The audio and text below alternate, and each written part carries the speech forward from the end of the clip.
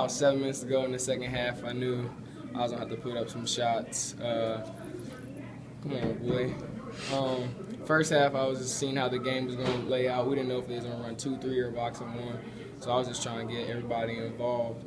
But then the second half, I was still trying to do that and be patient. But then there's a time came where Coach Brown started calling plays for me, so I knew I was going to have to put up some shots. And luckily, I made some big threes for us.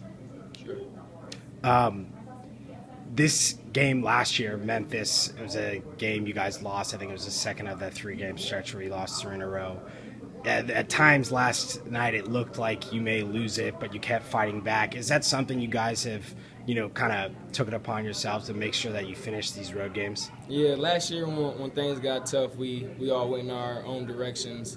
Mostly me, I lost my composure, but this year when things get rough, I just kind of rally the guys and tell them to calm down a little bit and tell them that everything's going to be all right. But we got that second push. We started playing good defense with about 8 minutes left in the game, and I think that's what pulled it out for us.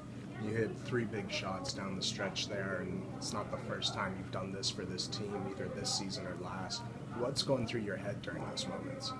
I mean, just playing, really. I just come off screens, and if I'm open, I'm going to shoot it. But if somebody hedges, I'm going to dump it down to the big fellas. But I like situations like that and being away and everybody against us, and it's just us together. So, I mean, my teammates get me open, so I got to give them a lot of credit. You must be really looking forward to UConn then, if you like hostile environments. Oh, yeah, definitely. What you expecting on Sunday? It's going to be a battle. I think there's going to be a pretty big crowd there. They're a great team. We got to keep Boatwright under control and just continue to fight like we are, and then hopefully come back and finish it off against Tulsa too.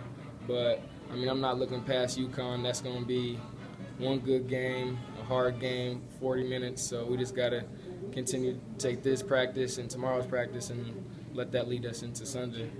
You guys always seem to feed off the home crowd really well. Is UConn another team that feeds off the home crowd well? They definitely are, because last year their crowd was real into it. We pulled it out, but it was still a grind for 40 minutes, and I think it's going to be that way again. Anything else? No.